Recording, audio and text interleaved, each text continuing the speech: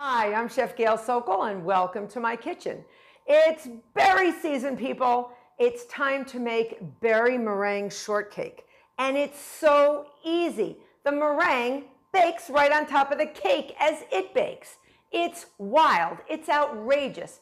And you can use any berry combination you want and pick one, pick all, or you can say, forget the berries, let's use something else like peaches or plums.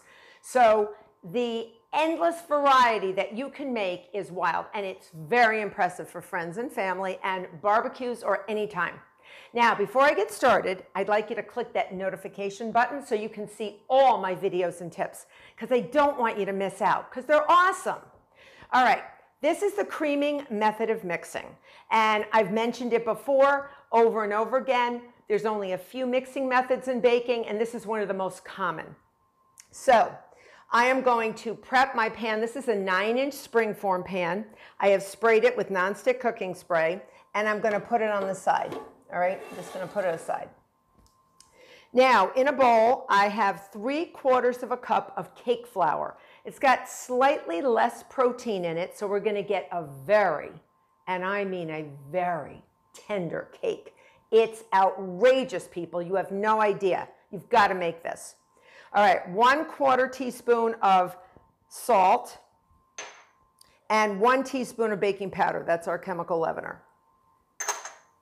You're going to whisk your dry ingredients up. I always do that ahead because if you don't do it properly and get everything homogeneously blended, you can end up with little holes, which is known as tunneling, in your baked goods, and you don't want it to look like a little mouse has been tunneling through your cake. Not on my watch. Now I'm going to put this aside with my spoon because I'm actually going to get it ready to add to our electric mixer and our other ingredients. So remember, creaming method of mixing. You cream softened butter. This is 5 tablespoons of unsalted butter. We're going to put it in our electric mixer. 1/2 cup of granulated sugar. All right. And with our paddle attachment on medium-high speed, remember the name of the game is to aerate that butter. You're trying to get as much air into that butter because those air cells are going to actually enlarge when our baking powder actually starts creating carbon dioxide molecules in the oven. And when that happens, the cake rises. That's our leavening. So they all work together. All these ingredients work together, sort of like a football team for the end game, which is an incredibly light, fluffy cake. So in the meantime, I have 2 large eggs, which I've cracked ahead of time. You want to make sure you do that because you don't want any shells. You never want to crack it directly into your electric mixer. And then I put in about 1/2 teaspoon of pure vanilla extract. I get it right in the egg, so I don't have to forget it, and it adds an absolute incredible vanilla flavor to the cake. Then I have 1/4 cup of plain, fully fatted yogurt, and if you can't find fully fatted, fat-free will do well, but you want a plain yogurt. You don't have yogurt, you can use sour cream. 1/4 cup, that's all you need. And when you have the creaming method of mixing, you do the sugar and the butter until they're light and fluffy. And then on lower speed, you add 1 egg at a time. And that's what I'm doing right now, 1 egg at a time. Let that incorporate.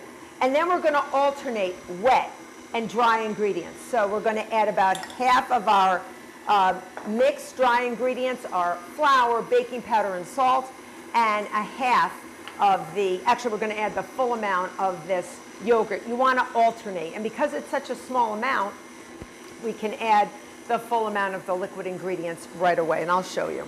So once we get going, occasionally you may want to push down the sides of the bowl to get everything homogeneously blended. If anything sort of pops up on the sides of your mixing bowl, get that in there. All right, now we're going to add our remaining egg and what little left of our vanilla there is. Now, alternating. All right, you always want to start with the dry ingredients first and end with the dry ingredients. That's the rule in baking. If nothing's going to happen if you break it, but it makes the best emulsion. And that's what this batter is. It's a water in oil emulsion. So on low speed,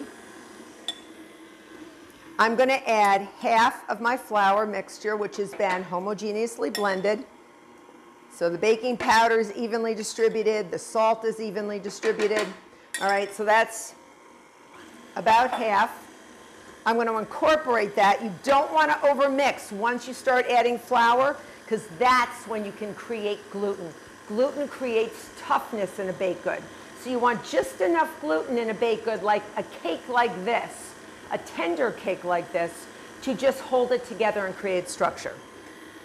All right, so on low speed, I'm going to add my luscious yogurt.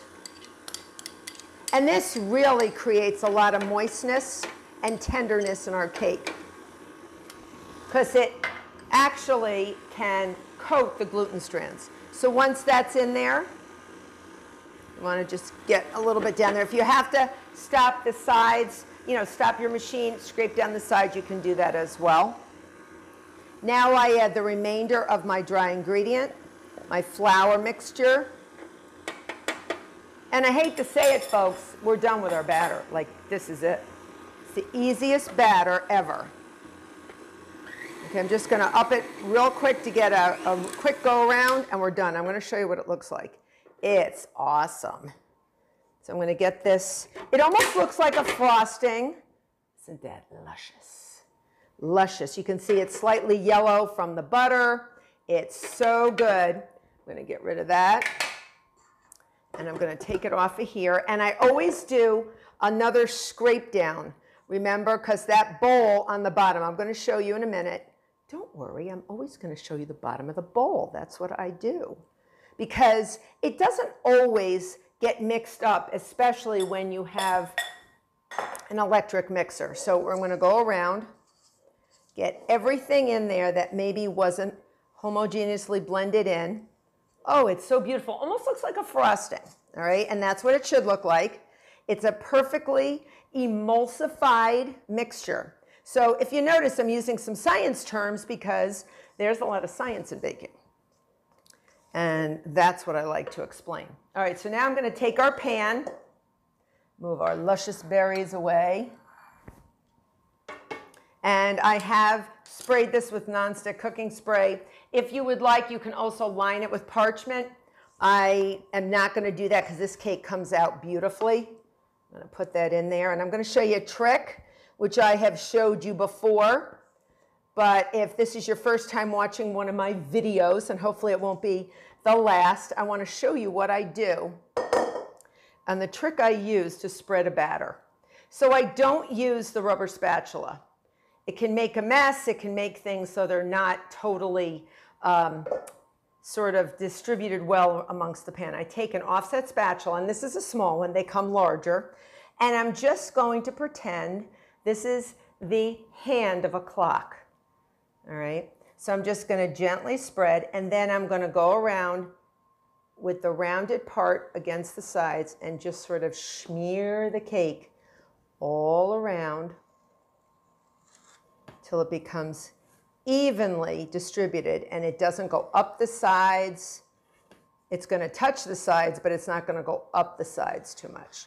That way it'll rise evenly. You won't get any humps or bumps and lumps. This is a fail-safe way to distribute your cake batter in your pan. It works every time, and you don't need any of those tricky gadgets that you have to put around the sides that you can see that are sold on the markets. I've never had a problem with this. I've never had humps in my cake. I'm not making any camel cakes with humps, and this will rise beautifully. So once we're done with this, we're not ready for the oven just yet. My oven is preheated to 375 degrees Fahrenheit, but now we're ready to make our meringue and put it on top of that before it goes in the oven. All right, so it's time to make our meringue topping over our batter. But before I do that, I just want to let you know I made a mistake. It's 350 degree oven, 350 degree Fahrenheit oven, not 375, okay? 350 degrees. That's preheated and ready to go.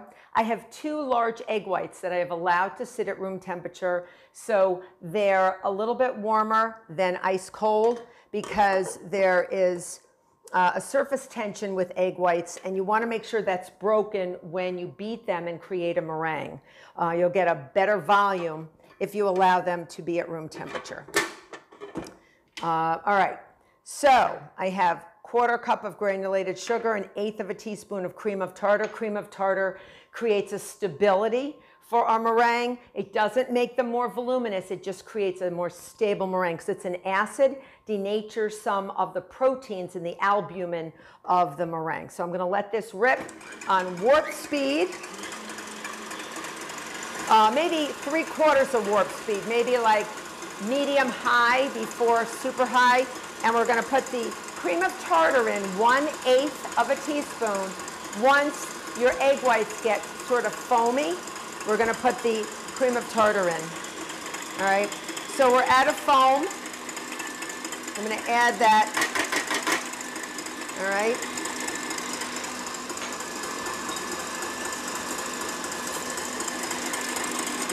And we're going to let this go on super high speed until I have close to soft peaks. And then I'm going to gradually add, gradually is the key, 1/4 cup of granulated sugar. I'm enunciating because this is louder than me, almost.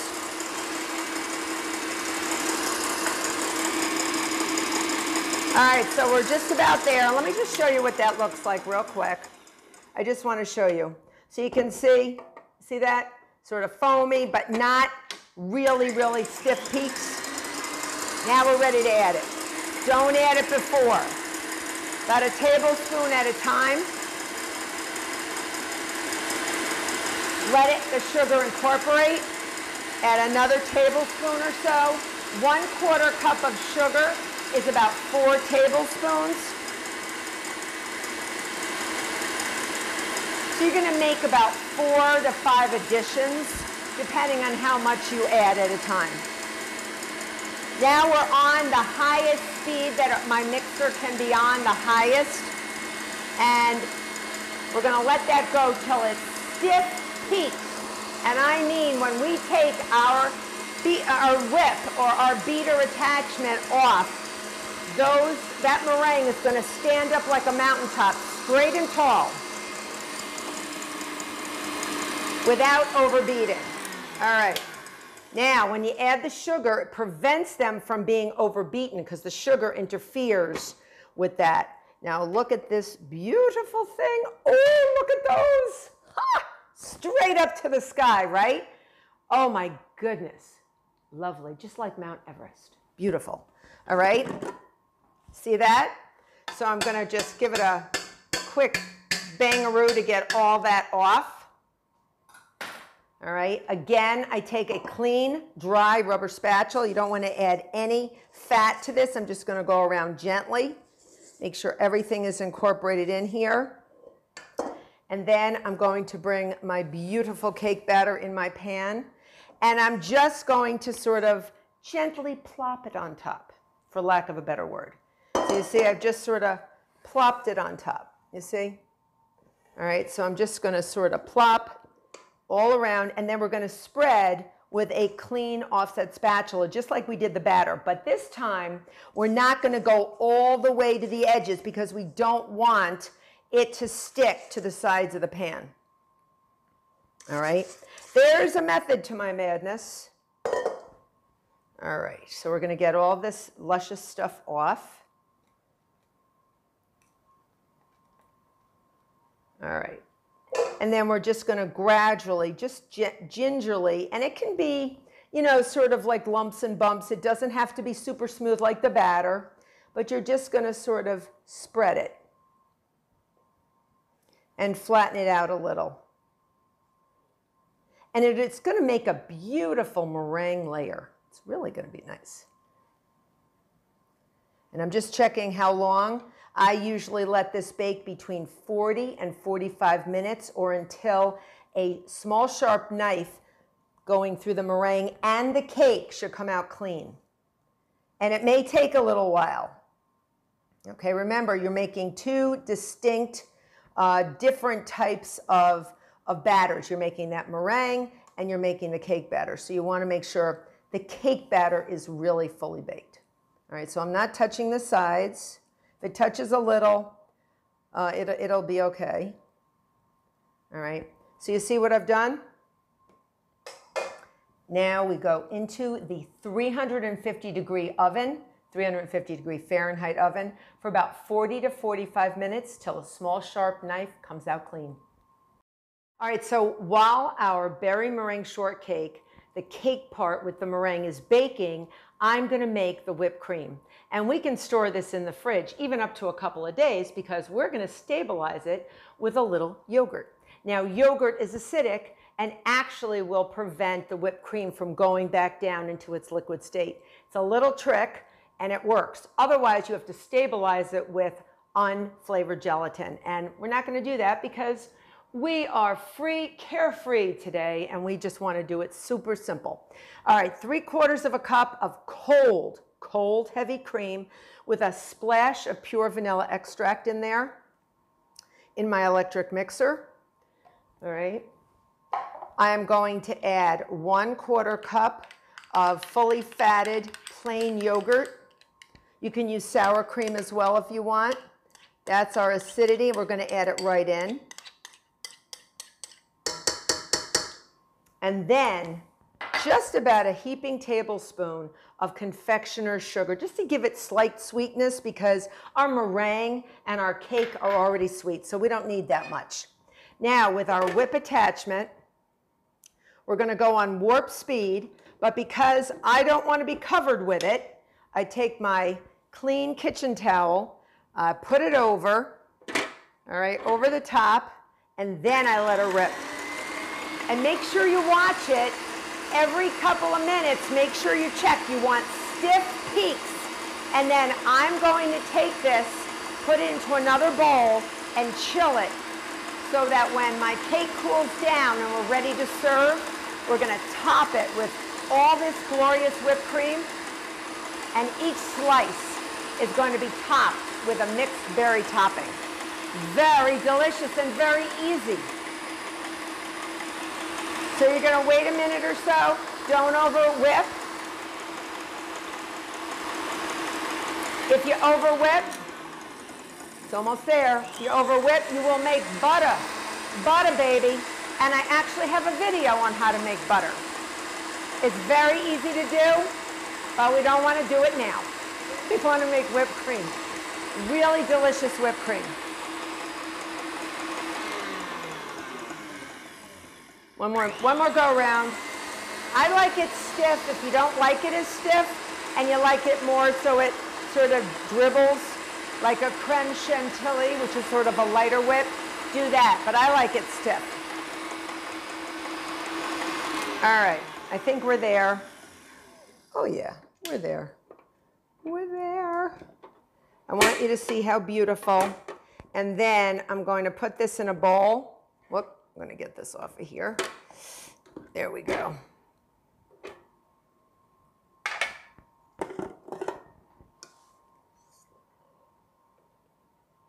See that? That's what I'm looking for, all right? And it's taken a lot of effort for me not to lick this. So I'm going to put all this in a bowl, cover it with plastic wrap, and put it in the fridge to stay chilled. All right, so it's time to make our berry topping. It's going to go on top of our meringue shortcake. So while I'm still baking off my cake and my whipped cream is safely in the fridge chilling, I have between 1.5 and 2 cups of mixed berries, any variation you want. I have blackberries, strawberries, raspberries. You can add blueberries if you want. You can do all of one type of fruit. It's up to you. They should be washed and dried. And they should be quartered if they're really large. So some of my strawberries were large, so I just quartered them. And I like to add a little bit of lemon juice just to keep the flavor fresh. So I have about 2 teaspoons of lemon juice, fresh lemon juice, and I have about 2 tablespoons of seedless raspberry jam. If you want to use apricot jam or orange marmalade, whatever you want to do.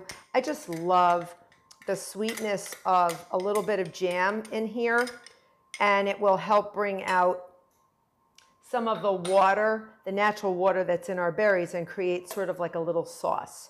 And that's all you need. You don't need any more sugar. Now, if you're against jam, you can actually sprinkle a little sugar in there, so maybe a couple tablespoons of granulated sugar. You could do confectioner's sugar, you could do coconut sugar, or you can even do something like agave syrup, whatever you feel like doing to sweeten them up. Because sometimes the berries are not as sweet as we would like them. And you see how it coats them and it glazes them? And now I'm going to wrap this and put this in the fridge, and it can be done up to several hours. And then I'm going to top each slice with some whipped cream and some of our delicious berry topping. Berry meringue shortcake has cooled. I took it out of the pan and I put it on a beautiful serving platter, and it slid right out. If you take an offset spatula, it slides right out. If you use nonstick cooking spray on the bottom, it worked fabulous. So I have the beautiful cake, I have the meringue on top. Now I'm going to put our chilled whipped cream on top, and I'm just going to actually put that all around. Remember, it's been stabilized with our yogurt. All right. And I'm just going to give it a little spread. But I don't want to spread it all over the meringue because I want it to be seen. Now, if I was going to serve this whole thing now, I would top it with my berries right now and serve it, because the berries will make it soft. So what I'm going to do, because I'm not serving it right now, I'm serving a slice to you, I'm going to cut through, okay? I'll make a nice big piece. And then we're going to top it with our berries, and then I'm just going to grate a little, pretty, and delicious, and so many things going on here. So I'm going to put a little berry on there. Just a little berry, and it makes sort of its own sauce with the preserves. Really, really pretty. And then I'm just going to zest it a little for you. Just want to zest it with a dry, washed lemon. And you only want to zest with the yellow part. And you don't want to do too much, but there is a little lemon juice, as you remember, in the fruit. So this just complements it. So pretty. You don't have to overdo it. So beautiful. So berry-licious. So great for summer. Oh, I hope you make this. I hope you make this recipe. You're going to love it. I hope you become a subscriber. Till next time.